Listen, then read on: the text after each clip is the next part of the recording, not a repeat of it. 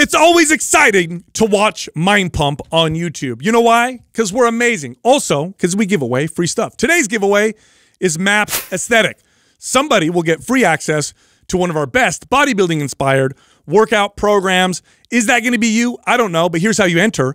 Leave a comment in the first 24 hours that we drop this episode. Make it a good comment. Also, subscribe to this channel and turn on notifications. If we pick your comment, we'll notify you, and you get free access to that incredible workout program. Also, 2 programs are on 50% off sale right now. So MAPS Suspension and MAPS Performance are both 50% off. Go sign up or just go learn more at mapsfitnessproducts.com. Just use the code September50, that's September 50, for that discount. All right, enjoy the show. So I don't want to put any pressure on you guys here. Uh-oh, what's going on, Doug? Are we recording this? What are you going to tell us? Please don't apply the pressure. Well, I have to brag a little bit. What? You never brag. This must be good. What? Yeah. So I got back my testosterone results. Oh, God. Shit. Let's see. Let me guess. You're through the roof. Well, it's going to be embarrassing when you're better than all of us. And shit. 1,039? Yes.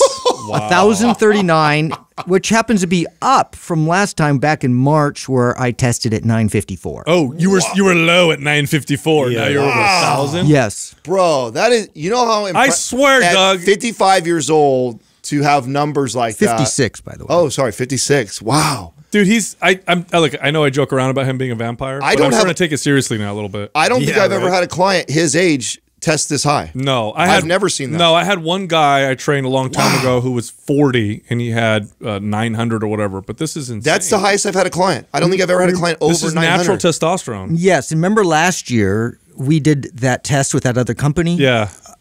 I was around close to 600 at that time. Yeah, 600 or 700. I thought you were. Which is not bad at all. Which is not bad. So like a silverback gorilla. Is there like?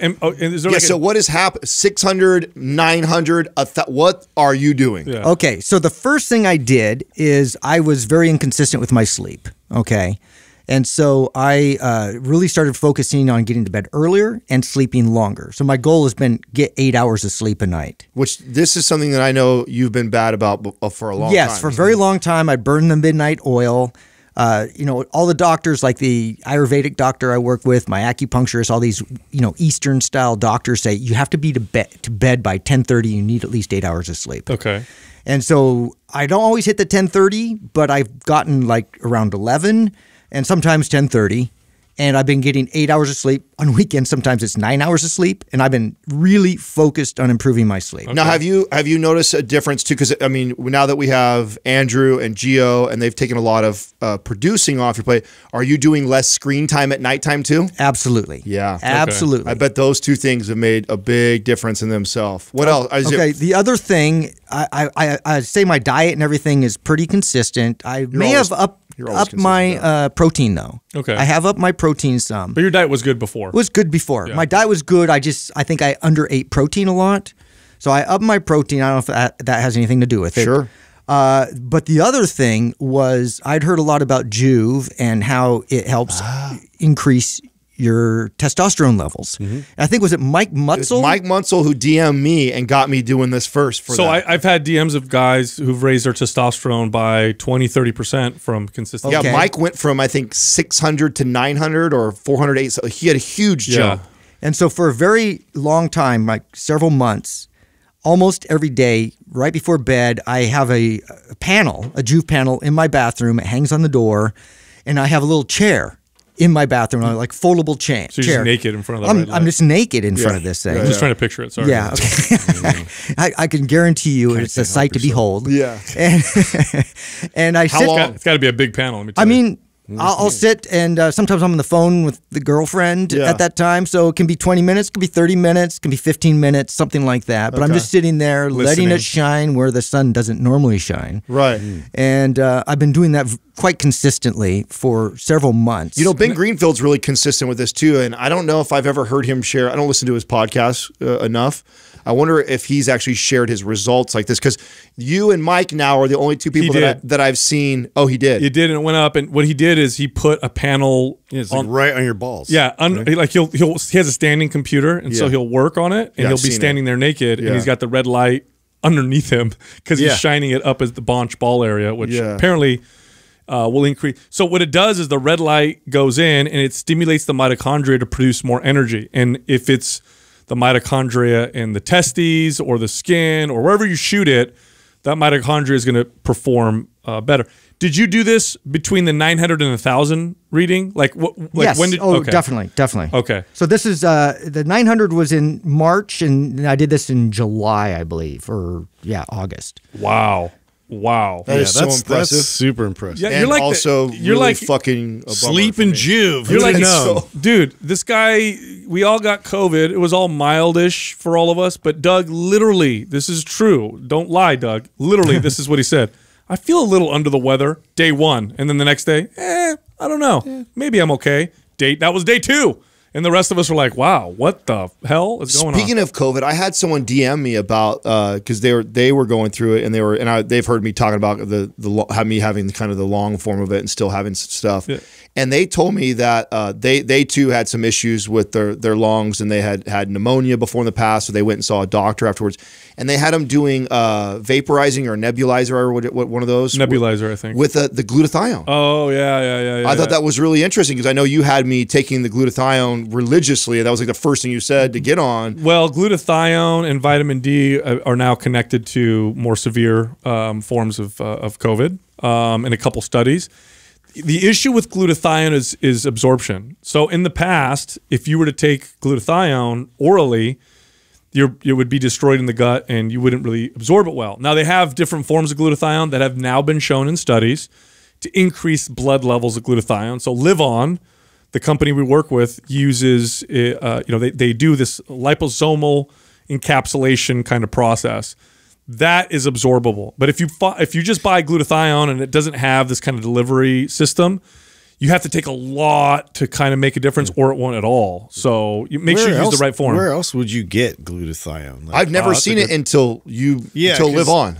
I'm just curious about that. And too, like you wouldn't find it in certain food groups, like sulfurous food groups, or like where would you? That's find a good question. I know it's called like the master or something. The master antioxidant. Yeah. And it's in the liver, produced in the liver. Supplementing with glutathione theoretically should improve liver function. In studies, they'll show people having better skin, better health, immune system function, of course. And the way that they used to do it was all intravenous. So you'd have to get it through in the blood because you take it orally. Like an IV or an injectable? Yes. Oh, wow. Yeah, so sulfur-rich foods is one way to do it. That's what it says. So broccoli, kale, things like that? Yeah, probably eggs, I would imagine. Eggs, are probably high in that's why when you take anything that smells a little funky. No, I wonder that's why when you take the Live On thing and you open the packet, it smells like it's the sulfur. condensed version of all that. No, it does have a kind of a rotten egg type of taste. It tastes like it's effective for sure. That's I tell people. It tastes like it's working. That's how I say that. You know why? Because I mean, it's not one of those supplements like a pre-workout like bubblegum flavor. You're not going to get that experience. No, it's a fart in a packet. Yeah. But I just thought it was interesting butt because flavor. literally I had never heard of glutathione until you had me taking it. Yeah. And then the whole Live On thing happens that we start working with them. And then I get this person who's talking to me in DMs, COVID, and the first thing they tell me that they have you do is the nebulizer with glutathione. Well, that's crazy. Well, here's some fun, put on your conspiracy theory hats here. So NAC is short for something I can't pronounce, but this is a supplement that has been around. Yeah, N-Acetylcysteine. Thank you, Doug. Yeah. This supplement has been around for 20 years, and it's been sold at every health food store, super inexpensive. You could buy it. Well, anyway, studies were showing that it could be an effective natural supplement to fight severe forms of COVID. What does NAC do when you take it? It dramatically raises glutathione levels in the blood. Now, here's the conspiracy part. After 20 years of this supplement, which is safe and very low risk and whatever being available, all of a sudden the FDA moves to take this off the market and make a prescription. So now everybody's up in arms. Like, what the hell are you doing? Isn't this what happened? Didn't ivermectin? Because everyone thinks ivermectin is just a horse thing, but it's also prescribed. That's a prescription drug that's been around for decades. But didn't they shut it down though recently? No, they didn't. No, what it is that other countries are using it and are reporting that it's effective for COVID treatment. And now there's some controversy surrounding ivermectin. And so you see both sides now kind of doing some funny stuff. People saying it's horse medicine. it's been prescribed probably to over 1 billion people. So I have some friends that went through this, right? They got COVID, and their doctor actually prescribed it to them. Yes. Yeah. So that's off-label. So okay, I won't roll someone on the bus then. Yeah, no, it's off-label. Are they like not supposed to do that? Like according to the FDA here in the States, no. But you know, doctors can get around that. In India, South America, Africa, Brazil. People are there. It's standard of care for some areas for COVID. So that's where the controversy is. But that's a prescription drug. It's been available for decades. The NAC is the interesting one because that was a supplement, and all of a sudden they're like, we're taking this off the market. Isn't that nice? That's weird. So convenient. Was it really timed like that, or are you? Yes. Oh wow. Oh yeah, out of nowhere. So it wasn't like 6 months before the pandemic. No, it was man. like right when it. Yeah, dude, it is really annoying. And you gotta, you know. And again, I'm not saying that this is a true conspiracy or not, but boy, do these regulatory agencies work in lockstep with big pharma. Oftentimes, in fact, most of the time, people who run these regulatory agencies, before they did that, were on the panel or boards for these pharma companies. Yeah. So the way that's happened with it's the FDA guy, right?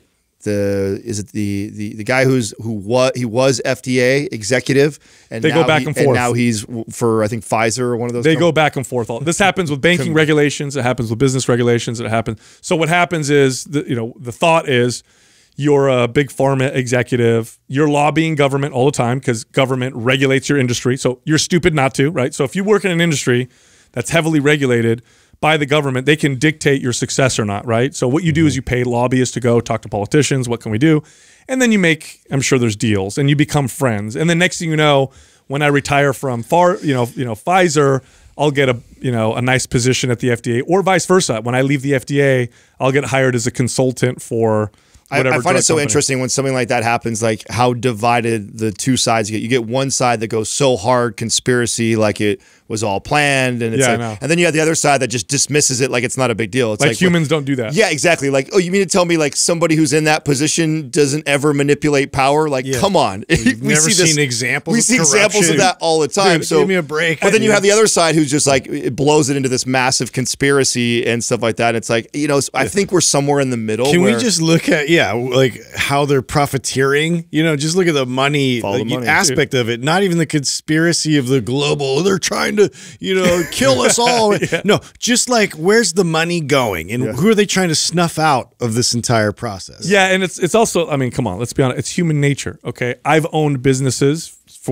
since I was a kid, and if you're my friend and you come into my business, you're going to pay less or nothing than this unknown person. I give favors and I treat people I care about and know personally differently than strangers. That's why all the time. Relationships are like one of the most important things. So take that to the extreme level, right? Let's say you're a super integrity government official. Let's say you're super honest. It's hard. I know. That's kind of can't sit in the straight That's called an oxymoron right there. Imagine. We got to play the magic. Little big league. Is that a thing? That's a unicorn? Play the magic music. Let's just say, for example, that was you, right? Let's pretend in fairyland. And let's say that's me. Let's say I'm the Mr. Integrity government guy. I'm going to do everything honest. And then Adam runs one defense company, private defense company. And then there's 4 other guys, and they come and they present to me.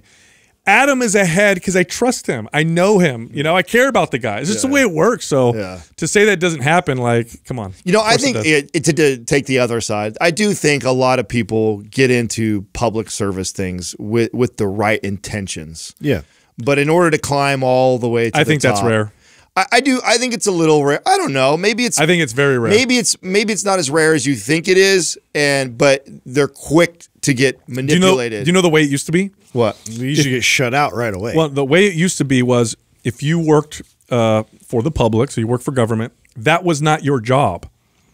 That was part time. You either volunteer, right? Yeah, or it was like a part time thing, and you did other shit. When it became a career. Now you've got. I mean, have you seen how long people continue to get reelected over and over and over and over? It's like it's like guaranteed. Like no one's going to kick you out. There's no threat. That's why, it's hard to get them to fight anything controversial. Because they always want to make sure that they're going to be reelected. I imagine what you're alluding to right now too. The most powerful part about being a public official like that is the relationships you make. and it's probably less about when you're in office, and it's more about the lifelong relationships that you build after that. Do you know what your annual salary is if you work in Congress? Not very much. It's like $200,000 a year. Yeah. The president's is like $300 to $500, 400, I think. Yeah, it's like it was that range. How in the hell are they millionaires when they get out of office? You know how many congressmen? All the special interest groups. It's fucking, dude. Come on. It is. It's like everybody sees it. Like, let's just talk about it for once and be honest. Like, it's just ridiculous. The corruption. Speaking of corruption, crazy government stuff. Did you guys see this is really interesting. I'm so excited to talk to you guys about it. I hope you haven't read it yet so I could share it. Did you see what China just released yesterday as a new law? As a new law? Was it the kids can't play video games? Yes. I saw that. It was like 3 hours a week or something like that? No, they're limiting to 1 hour a night. A week. No. It's 1 hour, 1 hour a night between 8 and 9 p.m. Oh. So it used to be this. I didn't know they had already done this. So it was already limited to 1 hour a day plus 3 hours on weekends and holidays. Oh, I didn't know that. And they've now cut out the weekends and holidays, and it's purely 1 hour. And they're holding all the gaming consoles and companies accountable to this. So if you log in to play a game, they have an IP address, so they can track all this. So they are going to be holding the companies responsible to make sure they put in the right barriers to keep these kids. And if they exceed that, it's going to go against their social credit score, I'm sure, which is then going to fuck them. Here's what I want to talk to you guys about. This is the interesting part about communist countries that have all this control. You tread carefully. I know you're gonna this gets your liberty cackles going like crazy. I feel them already. But and I'm going to play this game because I don't of course agree with this. But when you have so much control, data, and on all your population, people, you can see things quicker than like us in a free society. A free society, we allow everyone to kind of do whatever they want, and then over time we do research and we look back like, oh, that was a bad idea for 10 years to do this. Now we've learned and we go the other direction, right? So that's the beauty of a free country like what we live in. The positive thing, okay, if there is anything of living in a communist country that has real-time data, control of everything, they can see the writing on the wall a little bit earlier. So my thing that I was telling Katrina last night, I'm like, agree with this or disagree with what China is doing. There's something for us to learn from this because they know even more about the see how detrimental those behaviors are? That's right. They've got all the data to support what's been happening to the kids in the last decade that have been playing even the minimal hours that they were allowing. And so what does that tell you? They're cutting back even further than what they were already restricting compared to here. And then after a decade or so of data on all this stuff, they're pulling back even more. That's always the allure of course of power and control. Of course, is that we know better. Yeah, we know more than you. And if everybody just does what we tell them, then we'll be better off. Now, historically speaking, freer societies always do better. And they give you that choice, right? They always do better in health, longevity. They do better in quality of life and innovation and almost everything. Ingenuity. They do better. Now think about it this way. And by the way, this is the same thing as saying you have kids, and you know what? If I could just control my kids, and they imagine if you raised your kid that way, where they did everything you said exactly because they were afraid of you. Would that turn out better for them? Or would that turn out not worse? only that, but you fuck the minority that is 30 to 40% of the kids that can actually video game for 3 hours every single day, still get straight A's, still be productive, and still be positive to society, right? So just because your data comes out and shows that, wow, a majority of kids that play for this long, this happens, you also isolate those. I know in South Korea it's big, the whole Major League Gaming huge aspect of that, right? So is that part of Chinese culture? Like, do they have professional video game players, and how's this going to affect them? That's a good question. That's a really good question because yes, they do. They absolutely have professional teams. It's huge in all of Asia, pretty much. That would be what state sponsored though, right? Like when I watched that that show on Caitlyn Jenner, and she talked about the Soviet Union, how they pluck children, and pull them from their families, and this one looks talented. Now you're working for the state, and we're going to train and develop you. Yeah, and what's funny? Russians did that with athletes. By the way, what's funny about that? Here you go. I love this. Here's the thing about sports: is they're objective. Right. Why does America generally out-compete the Soviet Union and China? By the way, China has how many people? 1.3 billion. Okay, so they have way more people than we do, and they pluck kids and they find talent. They actually spend a lot of money and energy on this. And yet we kicked their ass at the last Olympics and the one before that and the one before that. And we did this often with the Soviet Union. But okay. Again, playing devil's advocate here, there's definitely a genetic advantage. Soviet Union. What are you going to say? Okay, no, that's a difference. And they actually normally win until we kind of piece together what it was that they were doing. And in certain sports, they definitely did. Yeah, in the Olympics back. I mean, that's who Jenner beat. Yes, but generally speaking, the U.S. being a smaller country with way less of a population, people pursuing their own self-interest. Remember, Caitlyn Jenner's story. Nothing was state sponsored. Did it on her own. Yeah, he had to figure that out though. He figured that out, put that work in, and it works. Where in somewhere like Russia, they force it upon you to get there. So they may get there fast. It's just like the argument we're making right now with China. Like they may figure out this video game thing with kids faster than we do as a free country because they have more data to support it. And then do they figure it out, or are the people being forced? Here's what's happening: they are taking the place of your parents.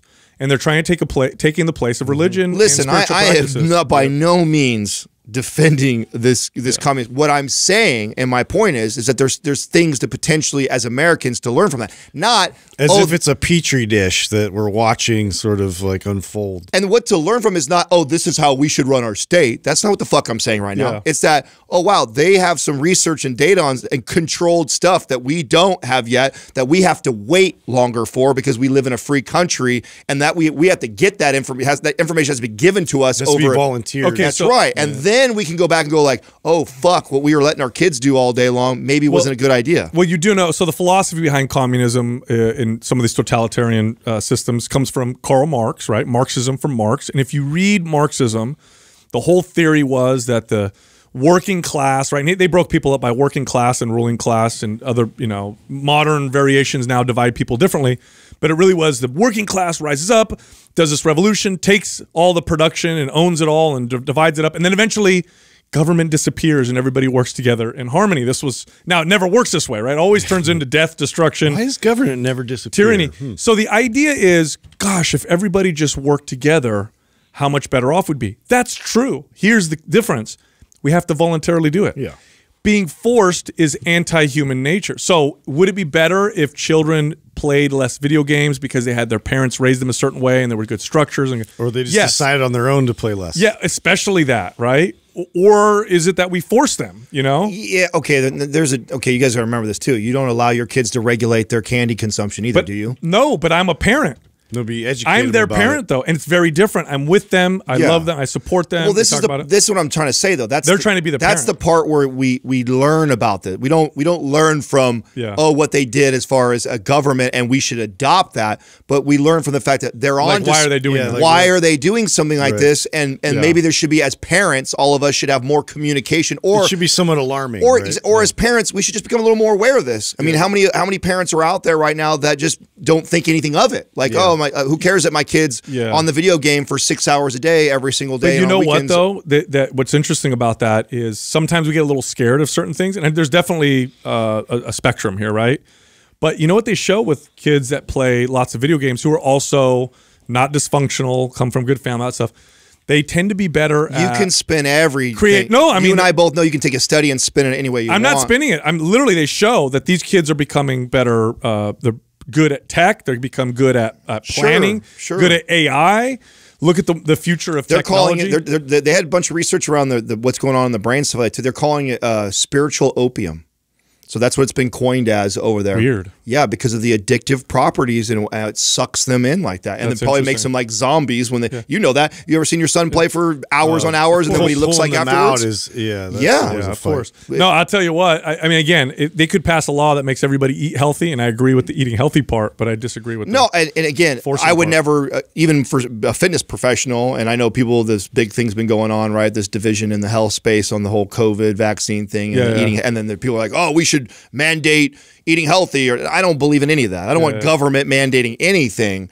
My point of this discussion and bringing it up is that, everybody wants to, because we are the free country and they are the communist country, we want to, everything is bad, everything is wrong. It's the forced part that's bad. I get what you're saying. But is there some advantages that they have temporarily? And one of the advantages they will have, because they have so much control, they can get on top of things maybe a little bit quicker than we can, because we have to wait for our free society to figure it out themselves or divulge that information for us. Well, peering into that and seeing that, I think is something, instead of just disregarding it because it's government ran and it's like, but as a parent, I feel like you have to maybe wake up or open your eyes a little bit if it's something you don't pay attention. Now, if you're a parent already and you're aware of this and you're monitoring your kids and you think they have good balance and they have good social skills, and then to each their own. That's the beauty of America. You know what the drawback, I don't know, this is a drawback for any society, but even for free societies, is not the lack of control and laws. It's that it's the challenges aren't because we don't have enough laws and regulations. The challenges are because people are less spiritually healthy. Wisdom is lower, and if you have a freedom to do whatever you want, but you're an unhealthy person, you're going to make bad choices no matter what. So a lot of it isn't the top down; it's much lower than that. Like people belong less to groups and have less support. In the past, it used to be church and neighborhood events and neighborhood barbecues, and you see less of that.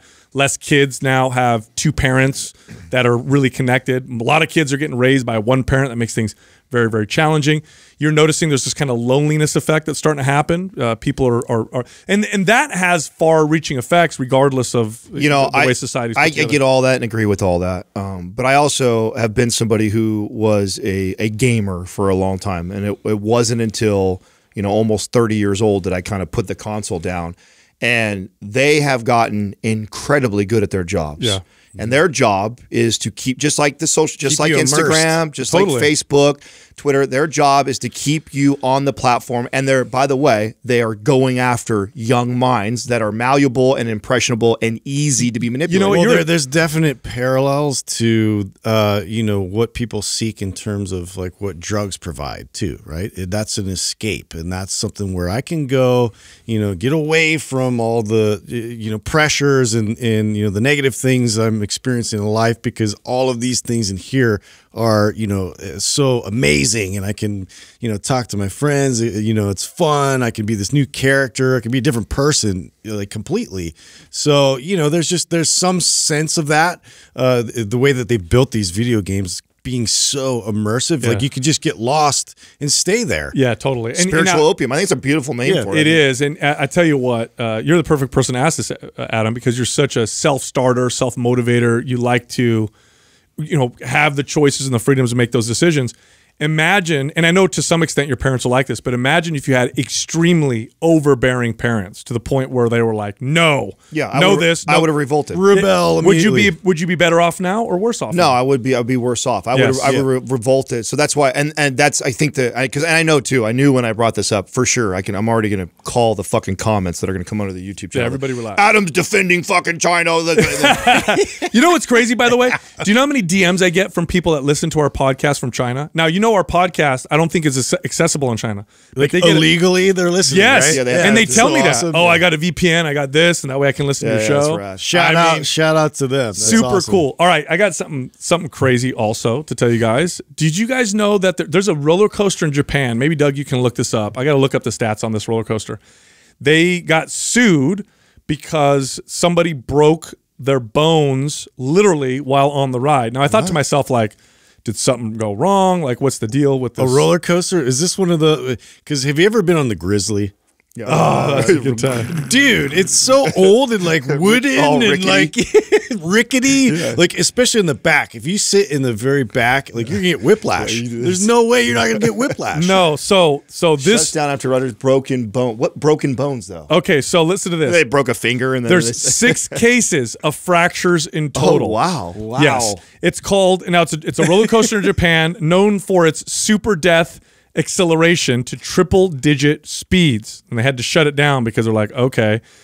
The ride is called. Sounds awesome. Maybe Doug, you can look this up. It's called right up there. Oh, the ride. He said a picture. It's called Dodonpa. I think is the name of it. So that's it right there. It's the world's fastest roller coaster, 112 miles an hour. Bro, you ready for this? Oh, it gets like there dropping straight in down. 1 second. To 1.5 seconds. Less than one. Yeah, 1.5 seconds. 0 to 112. Do we even have a car that does that? I don't. That's like a drag car. Pretty close. Could you imagine what that's? I know we have some that 0 to 6. Yeah, that's. I don't know if we have a car that gets up that quick. Do you guys remember? They changed the name of it, but do you guys remember? So the theme park here that we probably all used to go to as kids was Great America, and they used to have the Edge. Remember the Edge? Yeah. Did you guys get on that? Yeah, you remember you used to put a penny on your thigh right before you drop. Watch it, it hovers, float. So you guys both did the Edge? Yeah. I never did the Edge. I never wanted to do that. You're the biggest scaredy cat ever, bro. Maybe. I'm trying to get you to dive, and you won't even. You dive. remember the horror story from Top Gun? Remember the new ride when the ride Top Gun came out? Yeah. Oh, that's a great Love ride. that ride. Right. So your legs like dangle like this as you like swoop through and everything. You know, like somebody literally like soccer kick and decapitated some dude. Is that an urban legend? Not true. Is that an urban legend? Pull it up. That is not. That is not true, Justin. Is that an urban? Killed some guy. What? I'm serious. I didn't even think you're. Come on. No, because I'm serious. Well, it like, does he was walking through. It was like that one part where I know there is a part where you're underneath you're pretty close, but that'd have to be like a 9-foot tall guy. I'm telling you, and you're guys, going fast, dude. Fact check this, dude. This is bizarre. Co-stars and kills Hayward Man at Great America.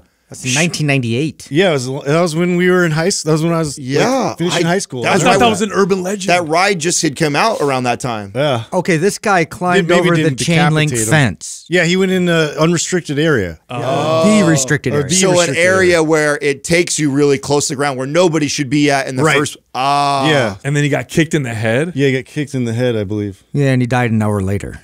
Oh, so he didn't get decapitated. So he didn't get decapitated. That just made it, I think that would have been instant. That's the urban legend part. You're like, dude, you're like, a video game. You're like, he kicked his head off, and then it went inside the basket. Yeah, I was watching a lot of Mortal Kombat. Oh my! Sorry. Yeah, guys. okay. Let's think about that for a second. If you kick someone hard enough to kill them, their head's most likely to explode, not pop off their. Whoa! You had a weak vertebrae there. Grape, you know, just. How the hell did that pop off your? Oh, whatever. Yeah, that's. Wow, I did not. I can't believe I didn't know that. Yeah, I was going. I had season passes around that time, so I was going all the time. Must have totally forgotten. No, I used to have a season pass when I was 15. So wait, take us back to this Japan conversation. So I'm curious to like what the acceleration. Oh, that's what it is. Oh, yeah. And are they shutting it down because of that? They are now because it's just. So what bones was it? People. Well, I mean, there's 6 cases, but in this particular one, cervical. Cervical. Oh yeah. So of course, their neck, right? But man, I used to, when I was a kid, we had season passes, and we used to take the light rail to Great America every day in the summer. And my cousin and I did what was that one called? Tidal Wave, which is essentially accelerates and does a loop and comes back. Yeah. We did that I think 15 times in a row because we want to see how many times. I always liked was it Six Flags or not Six Flags, Magic Mountain, because they had like the craziest rides. They had crazier ones than Great America. Yeah, they have faster ones in California. So that Six Flags, Magic Mountain, same difference. Has the faster roller coasters than Great America. Yeah. By the way, Adam, you know how we've been having this kind of ongoing debate about robots and I'm winning that, by the way. Huh? Oh, you know who was right about Jake Paul? Oh, I know. You were right about go there first. Immediately out of he retired retirement. for 25 hours. You son of a bitch. I knew it, dude. He's a brilliant online marketer. Brilliant. Yeah. Look how much attention he's getting. Yeah. And every fight, he's just generating. He follows all that stuff. He like follows how many Google searches he gets and ranks compared to like what's being searched. Like he ranks all the time as like a top Google search. Yeah, so I'm retiring, boom, at the top. Right. I'm not retiring, boom, at the top. Right. You know, I'm gonna fight this guy now. It's so obnoxious, dude. It's actually brilliant. I mean, of course it's smart, but it's very, very smart. All right, so here we go. I got this was published in Science Daily. The title of this article is "These Robots Can Move Your Couch." So, yes, dude. Researchers, but can they do your dishes? We're getting there. Researchers develop robots that can work independently but cooperatively. So they actually designed robots and put them in situations and they were successful when asked to move objects in new, unfamiliar scenarios. Are they problem solving themselves, or is they pre-programmed? No, they're literally saying move that here to here. and they figure it out and then work together. Wow. Or It's work happening, independently. Adam. It's happening. Yeah, We're do you not have a video real of close to this? the moon. And I have yet to read about people going to the moon. I mean, this for could fun. fall in your guys' conspiracy theories that are here. What do you mean? What do you mean you haven't heard someone going to the moon? We've No, already been so on the far moon. we got like to the edge of the atmosphere. That's about as far as we've got We're commercially. talking about commercial flights. Yeah, but we've been there before. You know what I'm saying? So right now that's the same argument. So for you to say that they like someone designs a robot that can do a dish or that can pick up a couch is the same argument as we say. I know, we've wait- been to the I moon. don't know. We should get like one of those. Commercially would be the same thing. Like commercial flights would be the same thing. Okay. Saying like can be sold at Target. I know. and You guys everybody ever can have watch the dot race at like a baseball game? You know, where you got like the white, the blue, and then they're like fighting. Then like this is what's happening with like the robot, and then getting to the moon. Yeah, I've never been to a baseball game. Yeah, you don't know what I'm talking about at all. I know. I know way more people that would love a robot to move their couch you than and to go your, you, fly and to the your, moon. you and your zoo friends. Stop. Stop. I got hella dude. zoo friends that tell me about this all the time. Stop it. Zoo scientists. Hey, speaking of stupid shit, what is that? Did you guys know? Okay, first of all, TikTok, dumb. I trained a lot of zoo. I know, I always talk crap professionals, about TikTok, great social Don't media do that because then I platform. get DMs like crazy every once in a while. I You know. guys I'm need sure do we're gonna more. have to get on there at We're some on there. We're on there. You can find Mind Pump on TikTok. Yeah. Choki selects. She uses me all the Yeah, time. for Justin's that done a for some couple of reason. videos on there, so we're just a little more selective It's about because that. Justin. I apologize to my kids. It's because Justin's the hot one. By the way, let's zoom the camera in real quick on him. Look at this outfit today. You look like you came out of the 1950s, ready to fuck.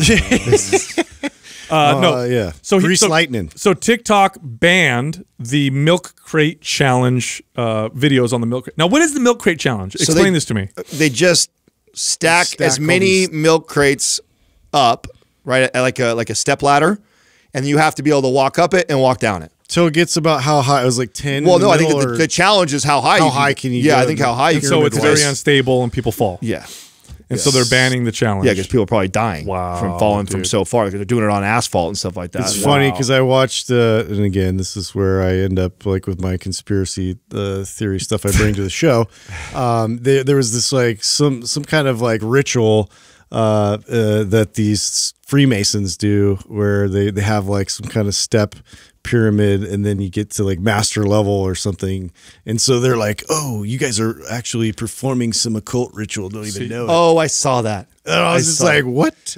Oh my! So this is how. So you want to talk about how China beats us? This is how they beat us. They put out stupid challenges, and then they watch all of our kids kill themselves. Everybody's just with stupid shit. Now, okay, like tearing their ACL. interesting that they banned this one. Did they ban when they did the Tide Pod challenge? Remember when that was like going viral? Yeah, they banned that. They did TikTok ban- did.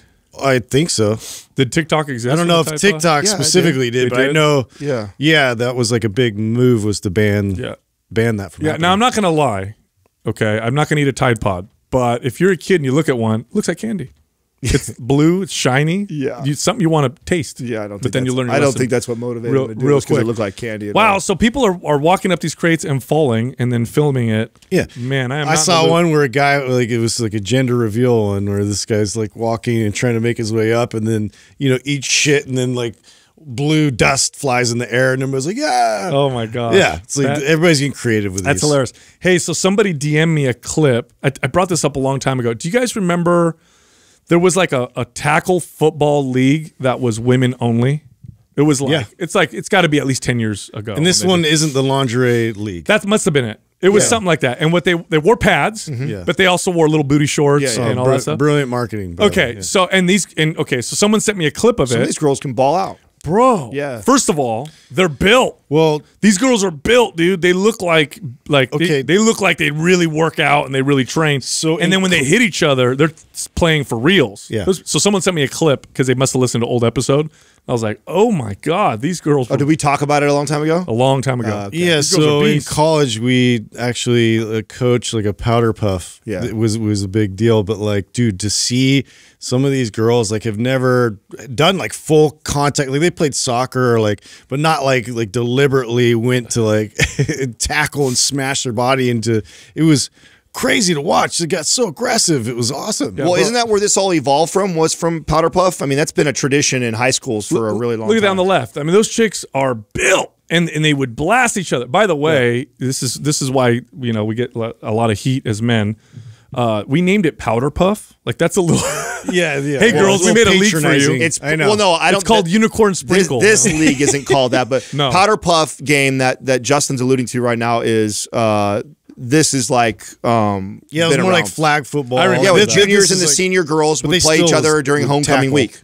So that was like the I know, but the name tradition. is funny. And then even this with the tackle football, like they put them in booty shorts, you know, Yeah. and it's like Yeah, it's that's so funny to me. lingerie football, I think, right? That's what that's called. Yeah, and it's I mean I know why. It's how they get viewers, you know. So that's why. I always think it's so interesting when we still have so many people that go back and listen from the very beginning. Like that's crazy. Yeah, don't do that. We're not that good.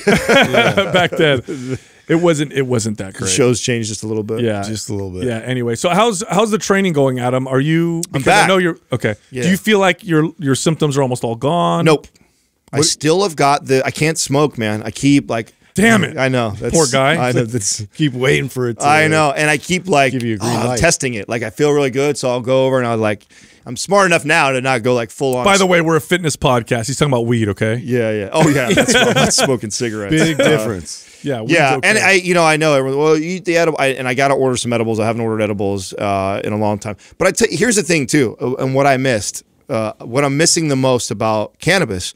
And I'm glad you brought this up because I actually wanted to tell you guys and share this. I didn't necessarily need to do it on air, but man, when you have it for a long time, and then you have just a little bit.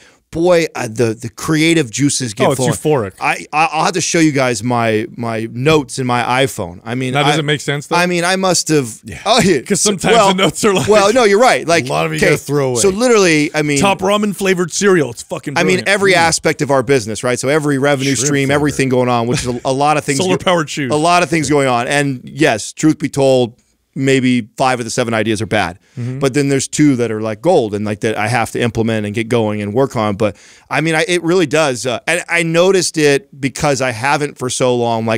Like anything else, it loses its effect if you consistently do it every night. I don't get that same crazy. your tolerance get built. Yeah, that crazy.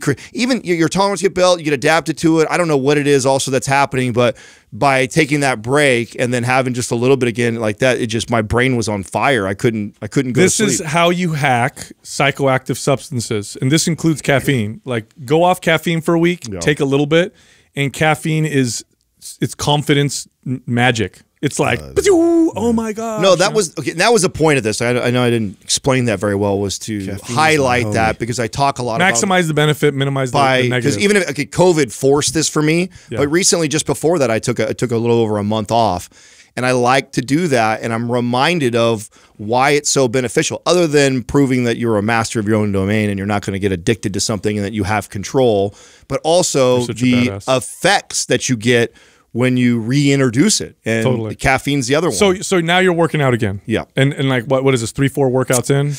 3 workouts in right now. Yeah, and how's it feel? Is it hard to gauge the intensity? Yeah, dude, I was so blown away. So I did single leg deadlifts with 20-pound dumbbells. So you're like, I'm going easy. Yeah, which is like nothing. And I did do some bodyweight squats to warm up. I warmed up, did bodyweight squats, did a little bit of mobility work, and then I did single leg deadlifts with 20-pound dumbbells for 3 or 4 sets. I can't remember. And I'm so lit up today, dude. I cannot believe. Isn't that weird? It is weird. I know. I mean, here's the lesson. Here's the mistake I made. One, not only was I off for 3 or 4 weeks, but I also have been consistently barbell training for a really long time and doing something that is a unilateral stability type of exercise. It would have made you sore anyway. Yeah, exactly. Yeah. It would have made me sore anyways, but being deconditioned on top of that. So I probably could have just done my body weight and done even a set less and got just as good of results from that. I didn't even need to load it and do as many sets as I did because one, it was a new stimulus that I hadn't been doing in a really long time. And then in addition to that, taking a break off of all training for almost a month. Still overreached. Yeah, my hams and glutes are hammered too, but I did something different. I didn't do. Yeah, I was doing like I'll 400 give pounds. Your volume's a little bit different than my volume. Talk about that on the. No, it's it really makes a huge difference when I take time off, even though I go easier and I think I'm doing. Oh, this is gonna feel okay. I always overdo it. It's such a crazy mental game, isn't it? It's like literally you can. And you know what's funny with the muscle memory? You just gotta like send a tiny signal. That's and then it. It starts to kick. I can already tell a difference in the way you look. just from 3 workouts. What I'm really good about too is that, you know, again, we were talking about this earlier, that I am on or off the wagon type of person. Well, as soon as I'm back to training too, like I always tighten the diet up better. Like even though they go hand in hand, huh? Yeah, even though I wasn't really bad, you know, I allowed, like we had someone had brought some homemade cookies that I had in there, and we ate out once or twice more than we normally would have. So instantly, as soon as I get back to my training, like just because, I used to stress this to clients all the time. It's like you can't out-train a diet. If you eat like shit and you think that going to the gym and training really hard is going to get you to your goal, and you're just not going to worry about what you eat, like it's just not going to happen. Dude, good luck. Yeah, and when you dial them both in right away, you can really make moves fast. It's the inconsistency in one or the other. If you're half-assing the diet, but maybe you're training really good, or you're on the diet, but then you're half-assing your training. The combination of being dial on your training, dial on your diet, and you can move the needle pretty quick. Now, Justin, are you full ass? Are you staying consistent even though you're doing hella moving by yourself? By the way, I would like to throw that out real quick. Yeah, you decided to move your house by yourself. I did move my house and my gym and everything included with that. So are you not working out on those days? That's a lot of work. Well, the first day I did like an idiot, and you know, I paid for it going into it. But then, so I made a point the next few days. It was 3 days in a row. Those other 2 days where I was just totally taxed and spent. So I didn't work out. Was it Monday? But then Tuesday I worked out, and I've been definitely monitoring my intensity. So I've brought my intensity way down. I'm just gradually kind of bringing it back up again. But yeah, dude, I was so taxed and like over worked, and I wasn't sleeping well and stuff, and so like I totally overdid it by just trying to take it all on myself instead of hiring it out. You know, what are you gonna do? Yeah, you gotta balance that out, because that's hard labor. Oh, it's always harder than you remember. And that's the thing. Is like I kind of remembered, but I thought I didn't really have that much stuff because I saw the boxes. I'm like, this is no big deal. Just put boxes away. Well, you get why we are constantly on the show preaching about overreaching and overdoing it and doing too much, because here we are, 20 plus years, all of us have experience, wise and old. Yeah, and we still fall for that shit. Still do it, you know. Totally. So you know that I'll be fine. I mean, you guys do this, I'll be fine. Right. Well, so you know that as experienced as we are, and constantly talking about that, you know that the average person, they still do that. You get, you know, because you're motivated. You're motivated. You're hyped up, and you wanted, and you're thinking, do more, do another set. It's like I constantly am having the opposite conversation when I know that it's the first time back in the gym in a while. It's like, okay, I need to get in here and do this. And honestly, what I try and tell myself is, okay, I need to be in here for about 45 minutes to an hour just so I can get back to like committing to the time in the gym. You can do mobility. But I need to be breaking it up with some mobility and stretching in between, and kind of a breath work or isometric stuff. Like, I can't be doing like a full routine for that entire hour, or else I'll have overreached on every muscle group. Totally. All right. So I wanted to put this out there because, you know, we always have a lot of integrity with our audience, but also because I think this is important to some of the people that we care about in our lives. And I saved it for the end of the intro because, you know, we do a show and we really want to help people with health and fitness.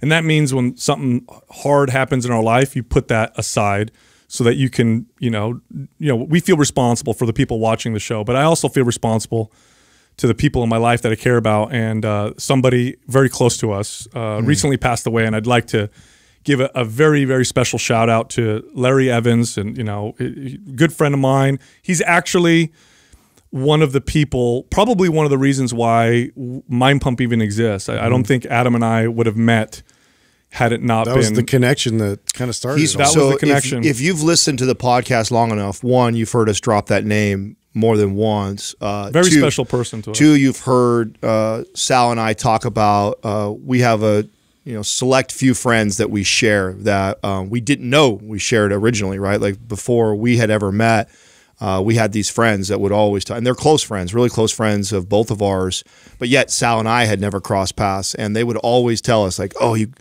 got to meet Sal. You got to meet Sal. You guys are going to do something together. It was crazy because Larry is one of these guys. He was somebody who Sal hired years and years ago. And then I had the pleasure of working with him as a partner at one of the gyms.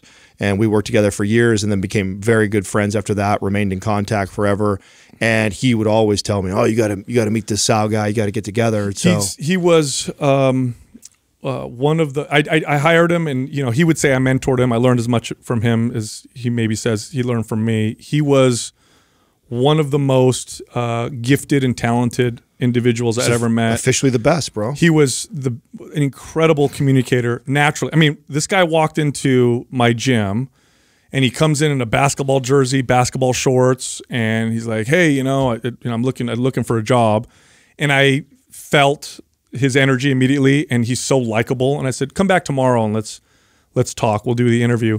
I hired him on the spot, and I'd never met anybody who could make anybody like them so easily and effortlessly. Like old people, young people, didn't matter where you came from, didn't matter anything.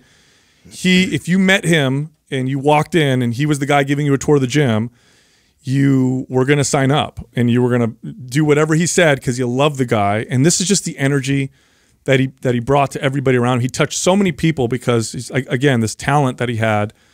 Just a incredible person. And, you know, you end up losing touch over the years because we didn't work together anymore, but always in each other's minds and hearts, and so much respect for the guy. And, you know, I feel so much for his family. It's really hard to even talk about this, you know, on the podcast. I don't know if I've ever shared this story with you, but memory pops up of my first experience with Larry.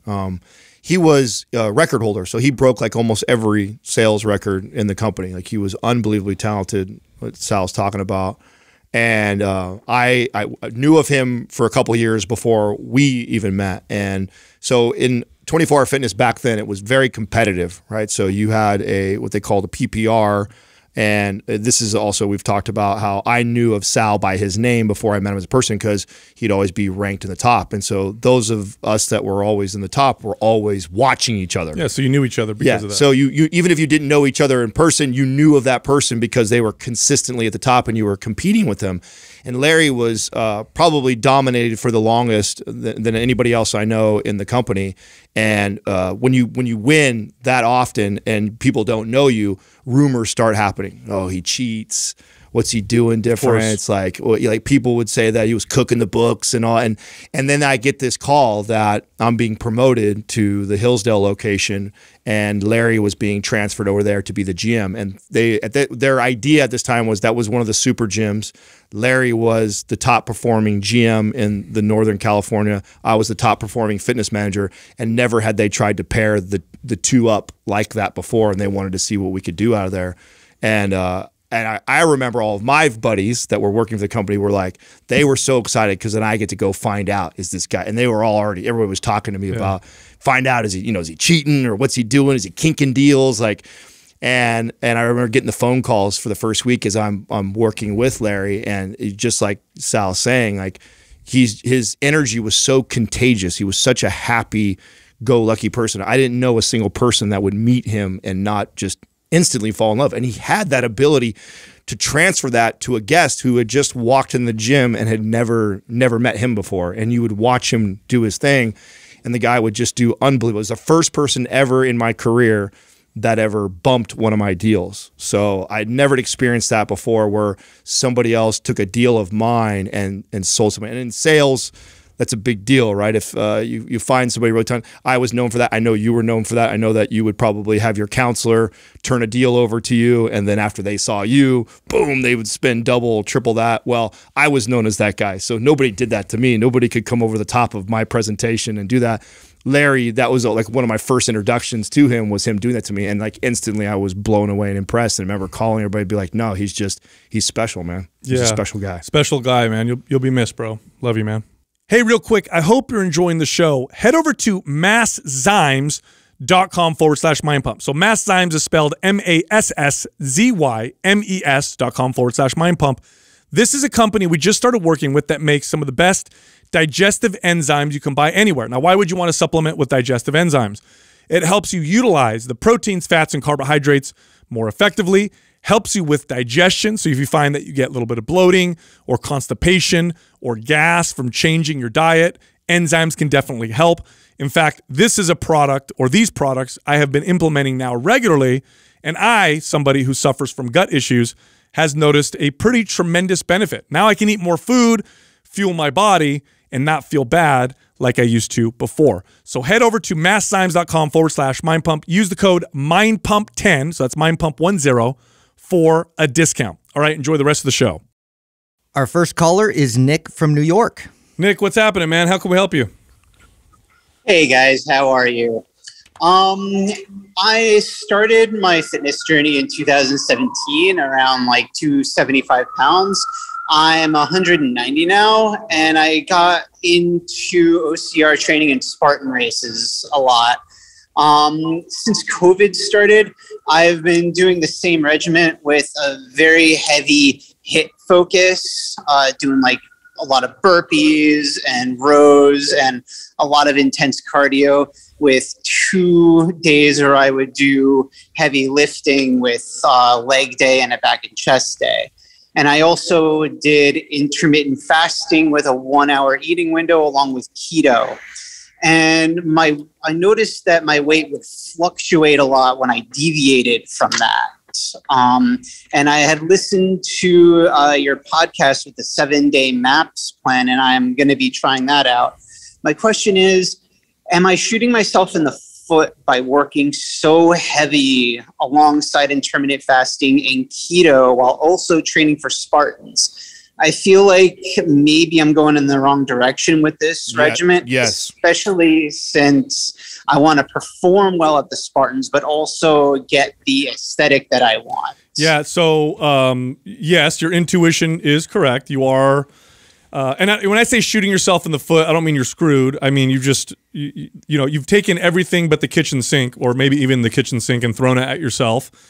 And so now you're in a position where sustainability is going to become an issue. And this, Nick, is the main reason why people eventually fall off, is they do so many things to accomplish a particular goal, and it's just unsustainable, either because it's too much to dedicate yourself to, or because the person's body, mind, or mind burns out. So here's what I suggest you do. Now, I know you like the OCR race.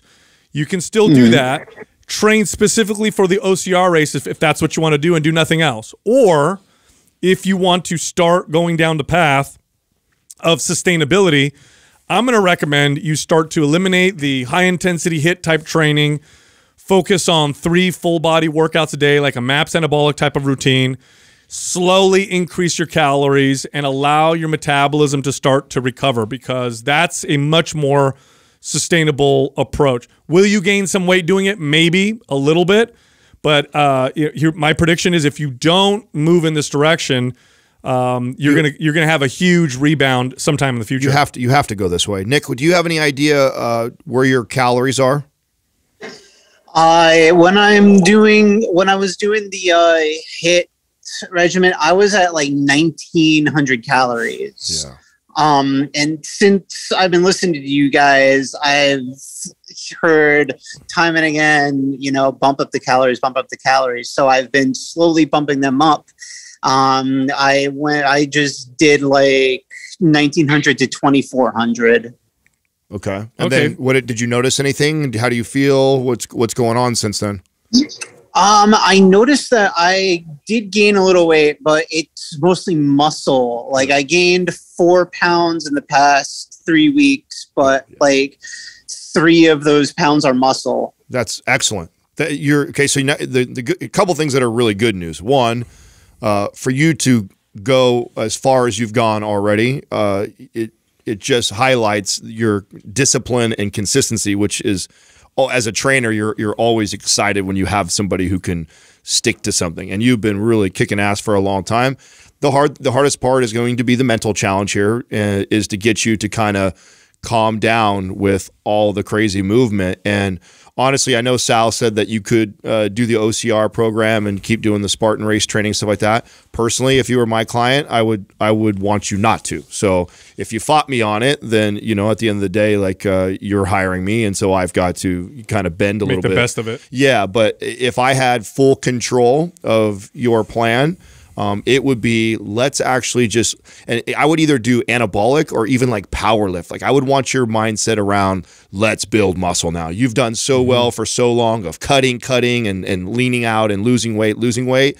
Let's shift our focus for a couple months on building some muscle and getting strong as hell in the gym. And I wouldn't worry about the scale.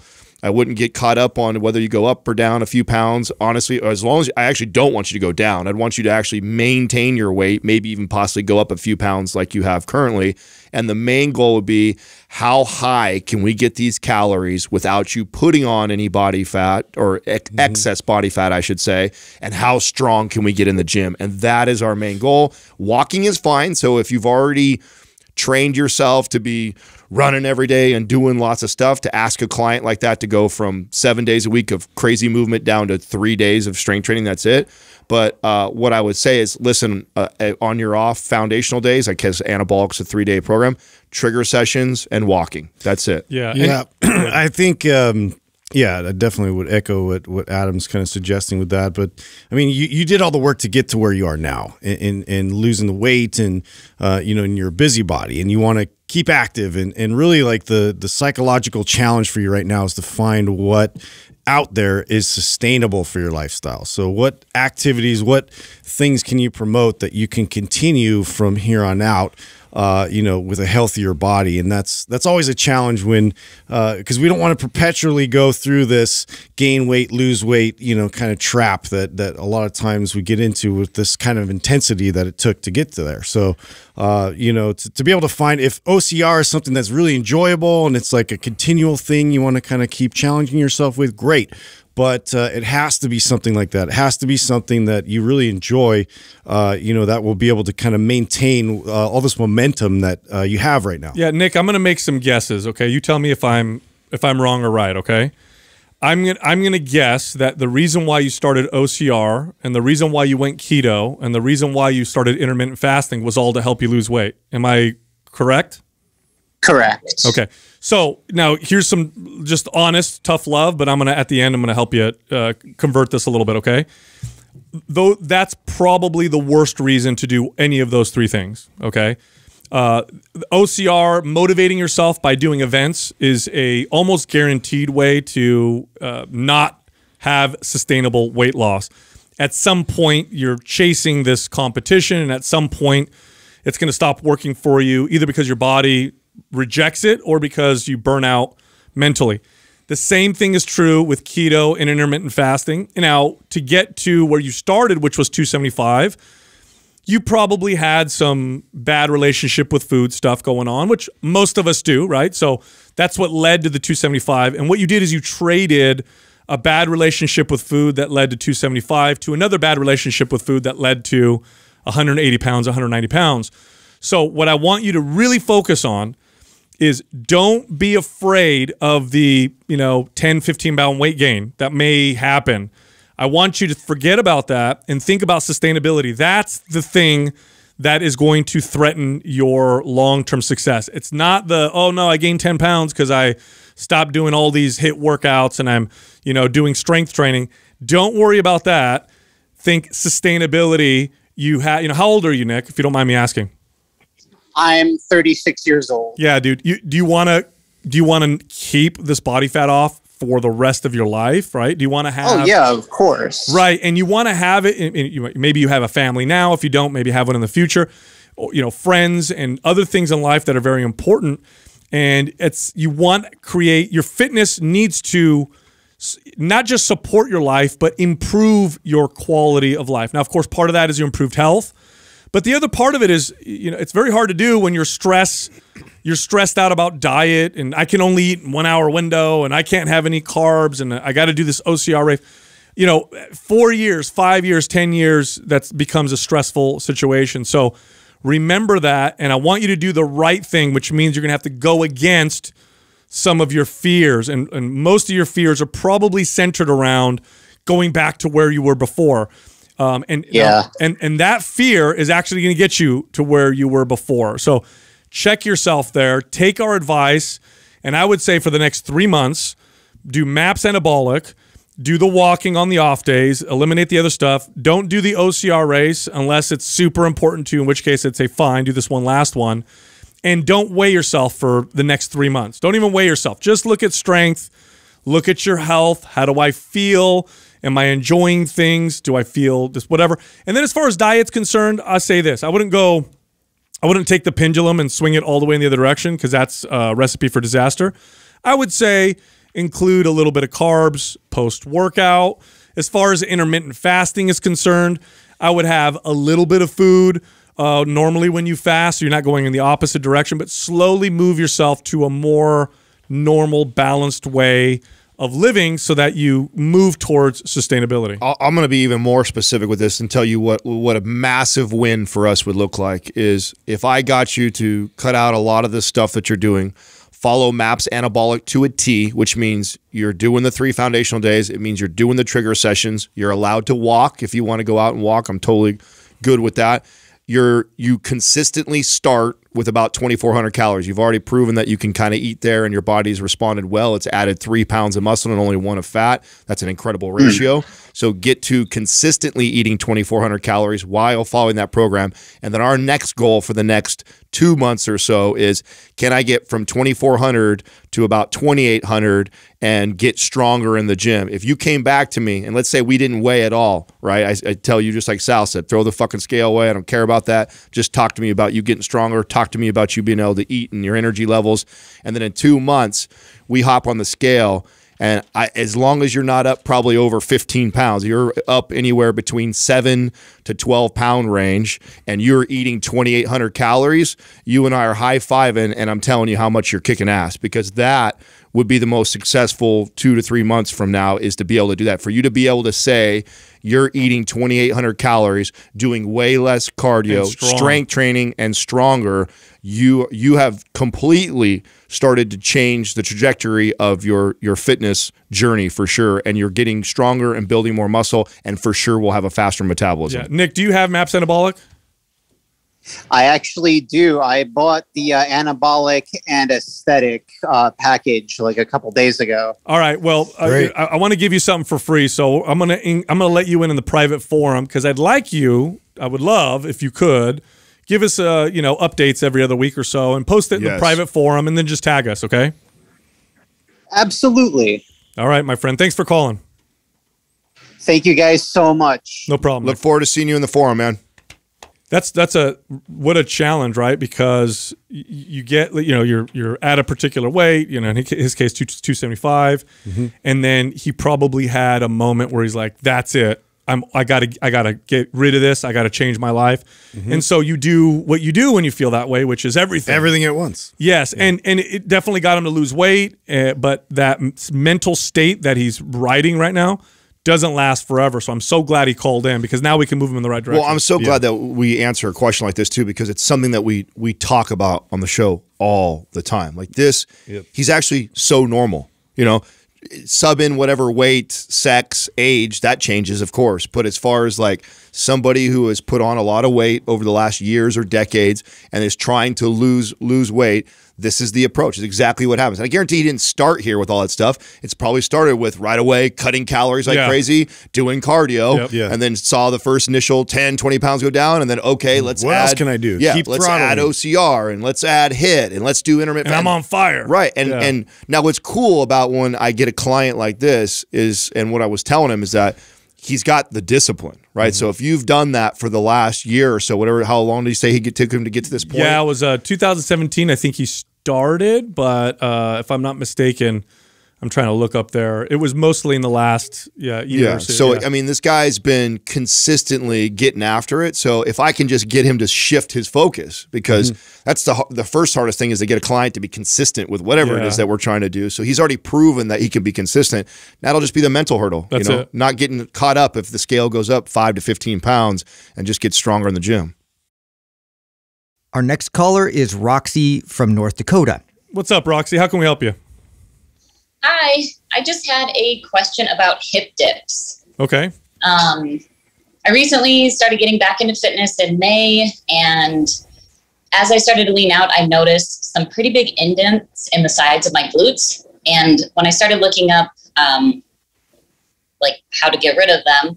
A lot of the research said that they were either genetic or bone structure or not really possible to get rid of. So I was just wondering if there were any exercises I could do to reduce the appearance of them, or if they are genetic, or what I can do. Okay. Butt dimples. That's what I call them. Yeah. Sal's got cute ones. I got a really nice one. So, Roxy, great. I love this question because it's going to allow us to kind of highlight a few things. Now, first off, I seen the question that you sent us that you're doing all the best butt building exercises. You're doing hip thrusts, squats, deadlifts. So you're doing the right kind of butt building exercises. You started working out in May, so it hasn't been that long that you've been super consistent. Yeah. Do you know what your body fat percentage is sitting at? Or can you give us like a rough estimate, do you think? I honestly have no idea. Okay. You look pretty lean from the video. I would say, without looking at the rest of you, you're probably in a pretty lean athletic category, especially if you could see. So when you're talking about hip dip, for people watching this, literally it's the sides, it's under the like the hip bone, and it's kind of where as you get leaner, you'll see it kind of come in a little bit. Now I think you might be a little too critical of yourself, if I'm being quite honest with you. That definitely is an area that, I mean, are there muscles you could develop there? Kinda. Is it going to change it much? Not really. You're doing the best exercise. I'd say be a little bit patient. You can gain a little body fat, and sometimes that'll fill in. But you also want to be careful that you don't analyze yourself in the mirror and start to pick yourself apart and notice like little things that, you know, maybe to other people don't look like a problem at all. You might look very fit and healthy, but to you, if you kind of go down this path, it'll be almost impossible to get out of. Well, I have a couple. I mean, there's some things for sure. I saw that you are doing a lot of exercise, but I would ask, what does your rep ranges look like? How long have you been training in that rep range? And then also, are you tracking calories, and have you gone on a bulk in any time in the last 3 months since we've been trying to do this? Okay. Yeah. No, I haven't gone on a bulk. I don't really track my calories. And rep range, I usually do about 8 to 10. And 8 to 10 3 times. Okay. And are you pretty consistent with that? Yeah. Okay. So here we go. I would love to see you lift in the 5 rep range, and I would love to put you on a bulk. Because you got to remember, you're trying to, so, and the side butt is kind of what we're alluding to get that kind of heart-shaped ass, right? So that give you that look on the side. And you're doing some of the best exercises, but if you're always in that rep range and you're in a calorie maintenance or a calorie deficit a lot of the time, you're not going to build. You're just not, you're going to continue to kind of burn and stay tight and stay firm and stay in the shape that you currently are. But if we want to build some muscle, build some shape, well, then we need a calorie surplus. And if you've also been training in that same 8 to 12 rep range for a really long time, your body's probably pretty adapted to that. So dropping you down to the 5 rep range and loading the bar more, and then bumping your calories, and then focusing on the exercise you're doing. I think you're doing great exercises, but I think it's important that you're phasing your rep ranges. And are you following any of our MAPS programs? I am not. Okay. So I mean, we have a butt builder bundle. So I would love to hook you up with that and have you follow that to a T, because in the program, we actually phase you in and out of rep ranges. And the first phase is the low rep range that I'd want to transition you into right now. So I would transition you into that. I would ask you to bump your calories a little bit and then see what happens from there. Now, Roxy, if I were to talk to somebody that knows you very well and that cares about you, and if I ask them, do you think Roxy's a little bit too critical of her appearance, how would they answer me? For sure. Yeah. I hear that a lot from my boyfriend. Yeah. So, and now sometimes we need to listen to the people that care about us the most, especially when it comes to how we judge ourselves, and especially when it comes to appearance. Especially when you're somebody that's into fitness, because look, I've experienced this. You literally do not see accurately with your own eyes when you judge yourself, at least not the way you look at other people. I'm sure you look at other people and you say, well, that person looks great or whatever. And then you look in the mirror and you start to really hyper criticize how you look. Don't go down this path. There's no way out, and you'll never get to the point where you look perfect if this is the mental state that you're in. Adam has great advice. In fact, if you do what he's saying, focus on the strength, don't focus on the mirror. That'll guide you in the right direction for sure. Have you ever worked out just focusing on getting stronger and watching, you know, the amount of weight that you can lift increase? Has that ever been a focus of yours? Or has it always been aesthetic? No, I like seeing the numbers go up on the bar and everything like that too. I just, recently lost the weight, so it's kind of been hard to not focus on the mirror so much. Yeah. Time to bulk. Time to bulk. We'll definitely focus on that. And just, you know, allow yourself, you know, that kind of freedom, you know, to just go in there and just, you know, really just keep it just specifically on how much weight you're moving around and how much stronger you're going to get. You're doing great exercises. I mean, you obviously have done your homework and research on the movements that are going to give you this look that you're chasing. But it's just, I mean, if you don't give the body the right amount of calories to grow and build a butt, the butt's a muscle, just like your biceps is or shoulders. It's no different if a guy called me up and said, Adam, I have small shoulders, I want bigger shoulders. I assess his diet, and his diet is at maintenance or in a deficit. The easiest thing I'd tell them is let's just increase your calories. But the challenge, especially for my female clients, is when I tell them this, they also want to stay as lean as they possibly are. And you just got to be okay with, hey, we're going to increase your calories. So we're going to put a few pounds on. Just trust the process. We can always reverse and go lean out again. But if the goal is to build a fuller, rounder butt, you got to feed your body. That's right. We got to feed it the calories it needs to build that muscle. And then if we, you know, inevitably put a couple pounds of body fat on along the way, which is inevitable and not a big deal, and we reverse and go the other way, we're going to lean out. Not to mention, in this process, you're going to speed your metabolism up. Yeah, and the strength gains are objective, right? Your visual criticisms of how you look can be not objective, right? So that's why it's such a great place to be when you're seeing just strength go up, and that's what you're focused on, because you either get stronger or you don't. And I will say this: if you get stronger and you do it in a healthy way, what shows in the mirror is going to change for the better, for sure. That'll happen automatically. Okay. All right, Roxy. Thanks for calling. Yeah, thank you. No problem. Man, that's a tough one. You know what? I feel like she was a little disappointed in our answer. Was she a little disappointed? Can you tell, Doug? Did she have like a disappointed look when the answer? Yeah, I think she wanted secret exercise. Yeah, like we had some kind of you weren't giving out magical the exercise. Sauce, I mean, we could go. I mean, I could add some things. Like I would love. So my ass is on fire today. The whole thing, because I hadn't done single leg dumbbell deadlifts in so long, and just you hit all the stabilizer muscles around the hip, which she's trying to develop. So there's some exercises that we can include, but I think she's already, I guess we should tell the audience because the audience didn't hear. I mean, she's doing sumo deadlifts, she's doing barbell hip thrust, she's squatting, you know, so she's doing a lot of good movements, you know, lunging, Bulgarian split squats. These are all movements that are going to build and develop the butt.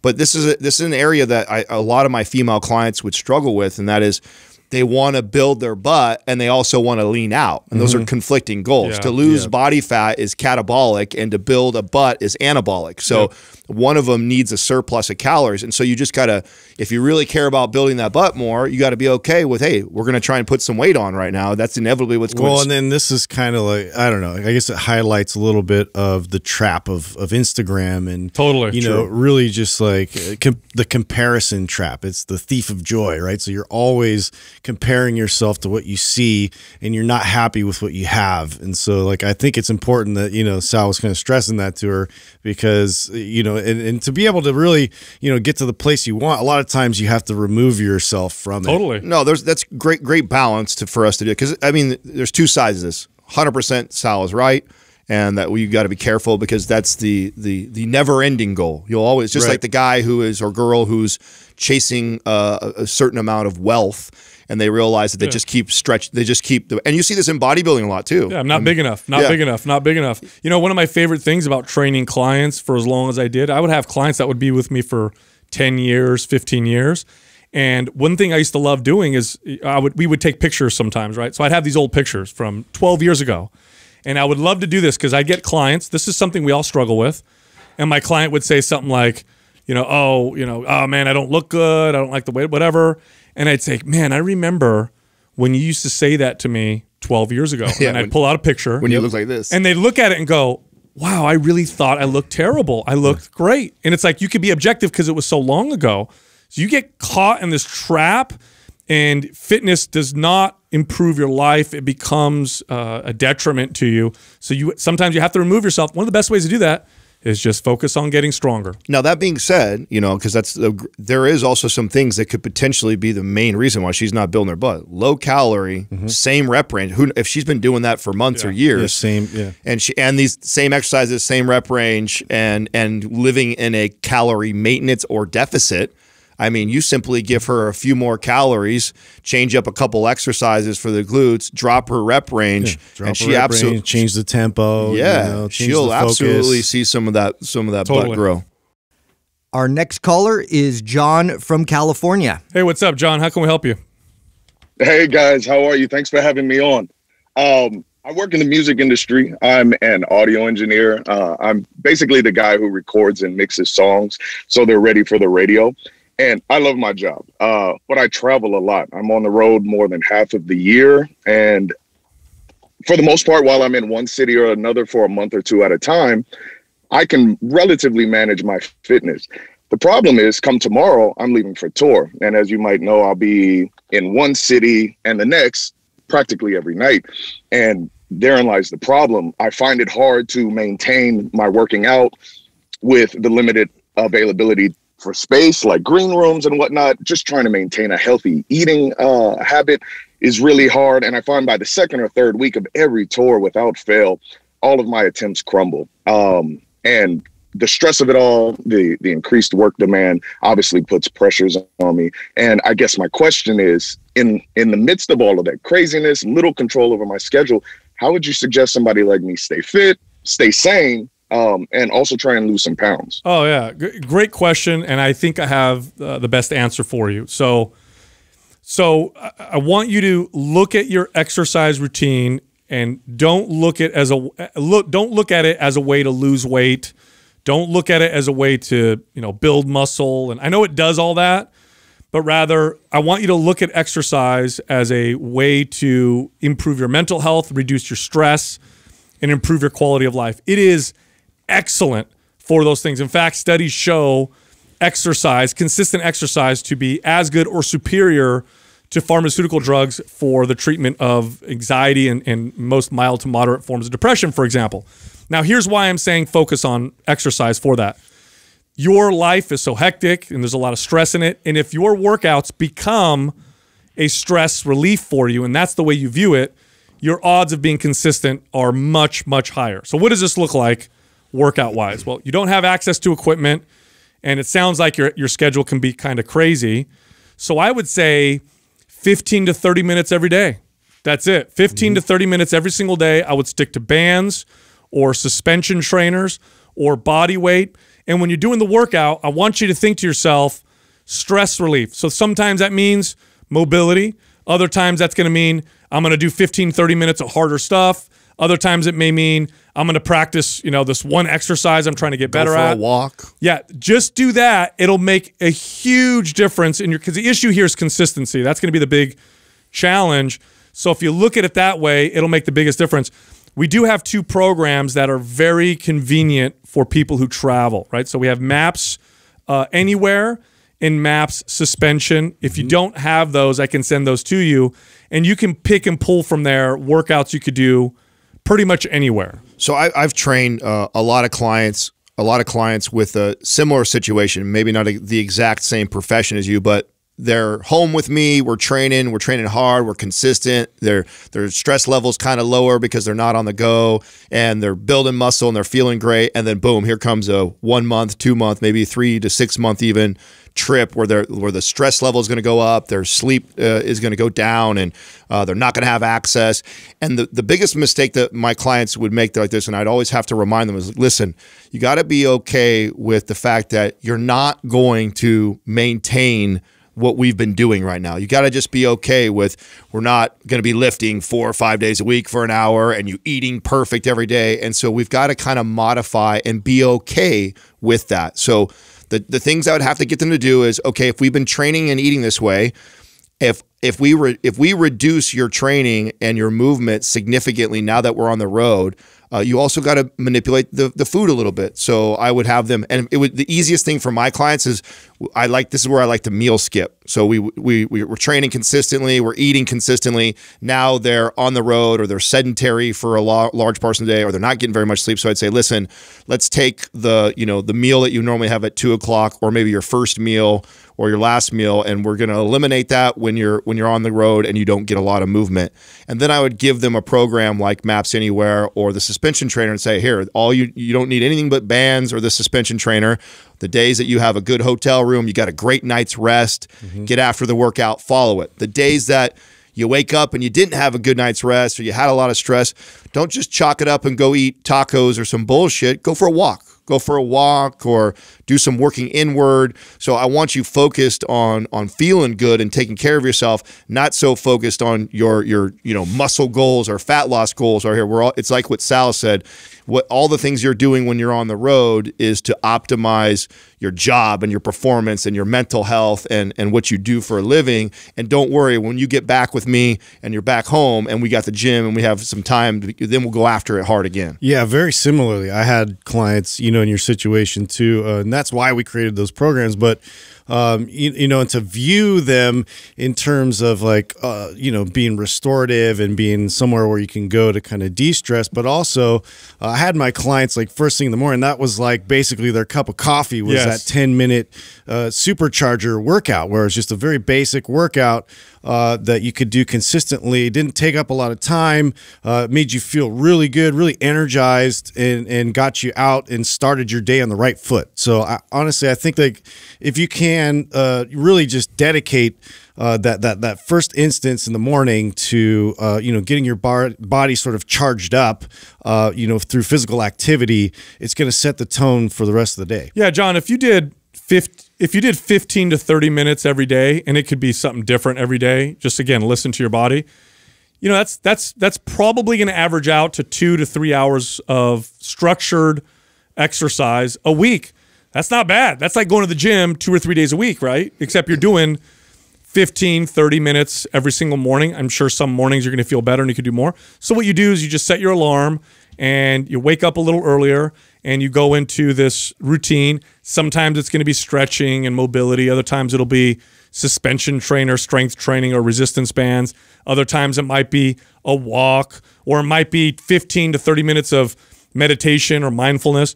But if you do it every single day for a little bit of time, it's easier to be consistent with your schedule than it is to carve out an hour and a half at a gym. I also don't know if you've connected these dots yet or not, John, but there's something that is really common with someone like you. We've all gone through this too, is you got a night of work where you say you grind all the way till like midnight or 1 in the morning, and it was just a long day, stressful day, and then you got to be back up early next day, and you didn't sleep good whatsoever. And we've talked about what happens with cortisol levels, and then all of a sudden that next day you have these weird cravings. You hadn't thought about Jack in the Box since you were a kid, or all of a sudden you want this fried, greasy food. That's very normal for that to happen. And if you know that ahead of time that, oh shit, this was a bad night, you put on kind of like your defense mode that day. Like, you know what? I know my body's going to be wanting this food or doing that. So getting fed with something good and healthy and balanced early, and then just kind of making that a day where you're walking and just staying active. You don't need to get after it, but just being mentally prepared that you knew that you got a bad sleep day. You better be prepared for that craving that's going to kick around 10, 11, or noon of wanting shit that you normally wouldn't even want. And that's where this spiral effect happens. Is I get shitty sleep.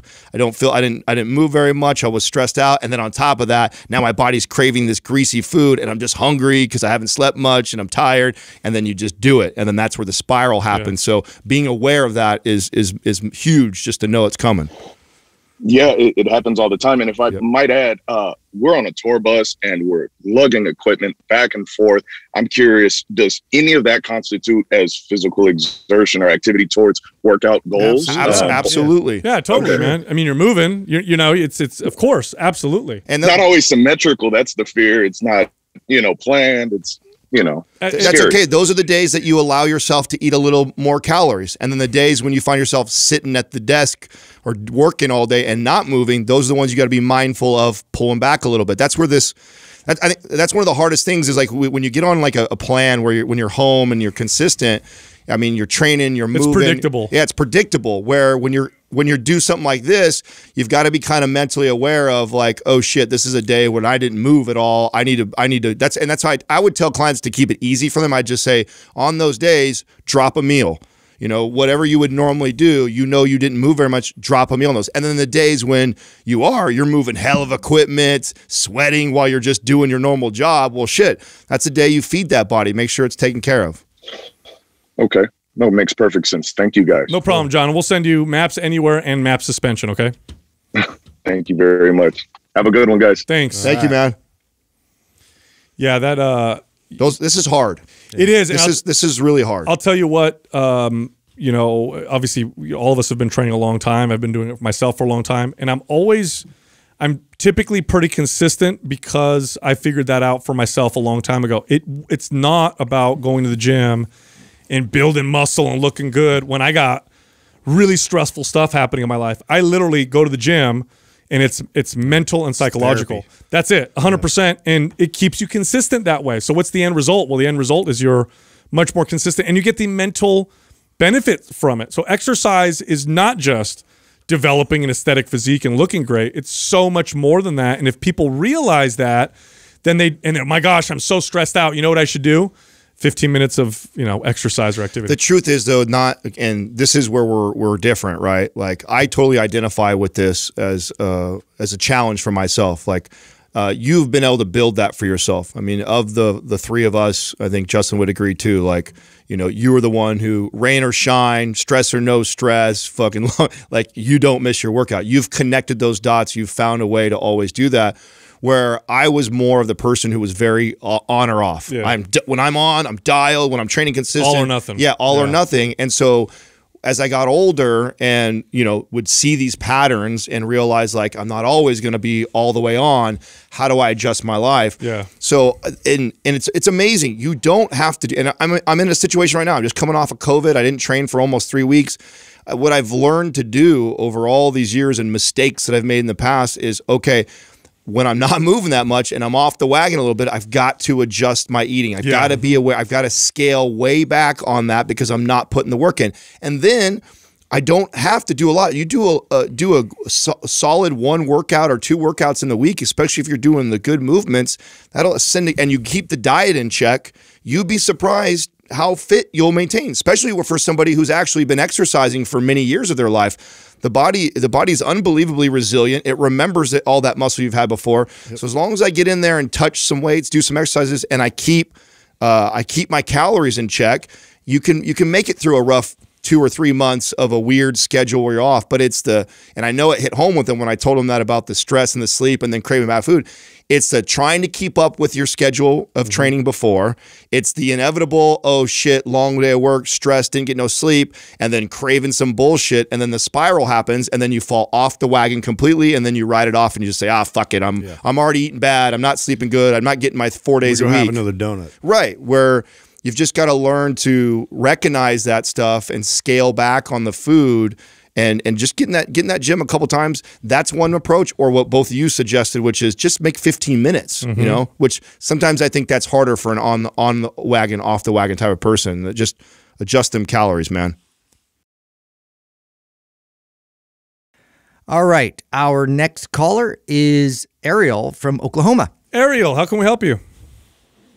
Hi, how's it going? Good. So a little bit about me. I'm 18. And I'm actually a rock climber, but right now I'm at school. So during the week, I kind of just focus on lifting, strength.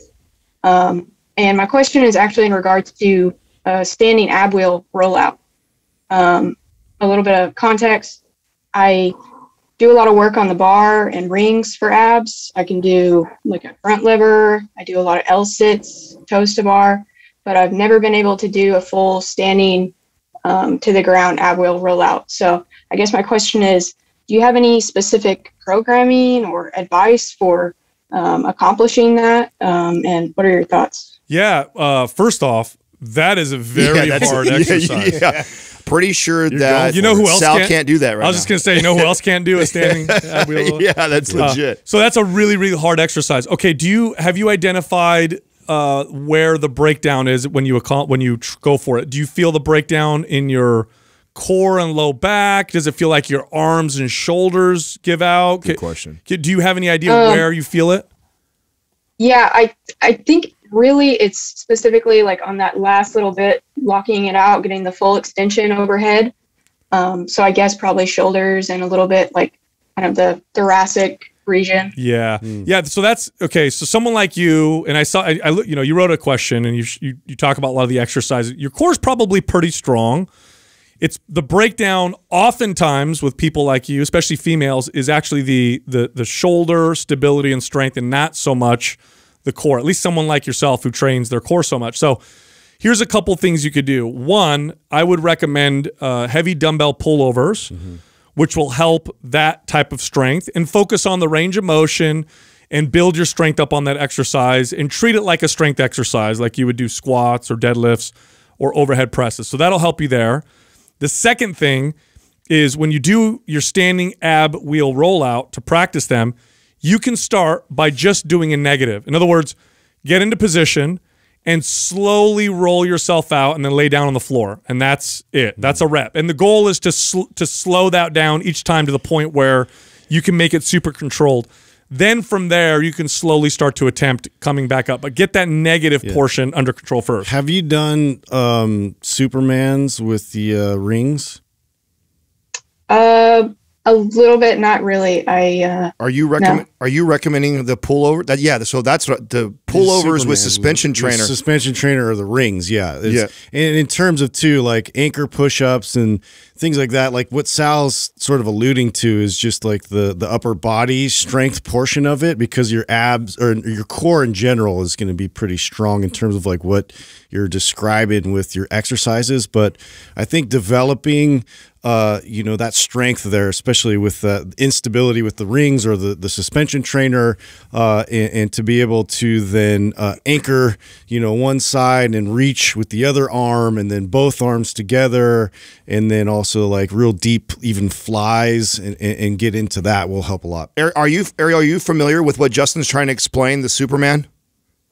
Yeah. Like reaching overhead, kind of like a Y raise, but lower to the ground. Yeah, it's the opposite. Opposite. So I'm like doing a push up in a sense. Like And you can why what Justin is saying is this is the exercise to get you to do what you want to do, because it's the perfect regression to what you're trying to do, because you have to have core strength and stability. And what's beautiful about it is how far you walk away from the anchor point, the easier it'll be. So like with a client like you progressively increase. That's right. Intensity. I would start, like Justin's saying, like you might not be able to start from the push-up position yet. That's going to be the most challenging position. I would have you walk forward. Envision the suspension trainer above your head, and the ropes are hanging down in front of you, rings or a suspension trainer. You grab hold of them in front of you. You take about 2 steps forward, and then you simulate the exact same movement you do on the ab roller, where you let your body kind of fall forward and your arms come up, and you resist with your core and your lats, and then you pull yourself back forward. And you do that with a couple steps out. You get good at it, then you back up a little bit, then you back up a little bit, to eventually get into— you're just adjusting the lever. Exactly. You're adjusting the lever and the difficulty of it. And then eventually you get to the position that Justin's talking about, where you're in the full push-up. You're directly underneath the anchor point. That's right. You're directly underneath, and then you let your arms come forward, and then you're opening up in that. But that will be that's like once you reach there, you're going to be able to do it with the ab roller. So you're going to have to start by stepping forward a little bit and doing that. You do that movement, and then I have one more I would add to this. Because like an isometric type of movement would be overhead carries with kettlebells, or if you don't have kettlebells, then dumbbell will work. But just strengthening your entire body in that position and do carries. That, with what Justin is saying, you will accomplish this movement. Increase your end range strength. You know what? Do you have MAP suspension? No, I don't. Yeah, that would be a great program for someone like you. Rock climber, the kind of strength you're looking for is kind of full body, stable. It's got the exercises that we're talking about. I think that'll be a perfect program for someone like you to follow. So we'll send that over to you. Okay, thanks. All right, thanks, Ariel. And thanks for listening to the show. Yeah, thank you guys so much. I really look up to you guys and all the information you put out. So Thank you. Thanks. Awesome. Thank Keep you. kicking ass. Yeah, it's cool to have people that age listening to our podcast. Yeah. You know, that's really Yeah, a good bunch of because she's old seeking guys. out good Well, information. we were just talking off. We were joking off air that I said it's amazing that anybody under the age of 20 listens to us with our dad jokes and shit. Doug, could you pull up? I don't know if you can do this in the time. I'm trying to remember if we did build those in. I don't know if we built those in suspension trainer or not. Supermans? Yeah. Yeah, they're in Yeah, there. they're in there. They're in there? They're in there. It's just, it may be more regressed, like you said, like it's out a little further out. Oh, good. Of the anchor point. But yeah, to your point is, that's the beauty of the suspension trainers. You can really manage the intensity just by That is the exact. We should do a YouTube video on this. So maybe if you can remember, maybe a Friday fitness tip or something, you could do this to show. I'll do a Friday fitness tip. Show the regression to it and then how to progress all the way to that, because That's a great exercise. great movement. Yeah. That is that for what she's trying to accomplish. I mean, how cool is it? You got an 18-year-old, kid who's like, "Hey, I want to do this, this really I hard. want to learn how to do this really extremely hard exercise. Yeah, I don't think I Cool. can do that right now. Super. I love rad. that mentality. Yeah. Look, if you like our information, if you like the podcast, you'll love mindpumpfree.com. Head over there and check out all of our free guides that can help you develop a better, more fit, healthy body and mind. Also, you can find all of us on Instagram. So you can find Justin at mindpumpjustin, me at mindpumpsal, and Adam at mindpumpadam.